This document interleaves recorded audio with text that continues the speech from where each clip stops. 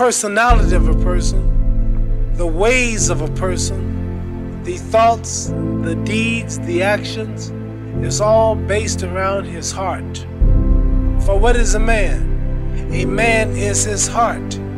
A lying, cheating heart means a lying, cheating man. A loving, merciful heart means a loving, merciful man. A living heart means a living man. A dead heart means a dead man. Regardless to man's title, regardless to man's wealth, rank, or position, if the heart is not great, then he cannot be great. But if the heart is great, that man remains great under all circumstances, rich or poor, large or small.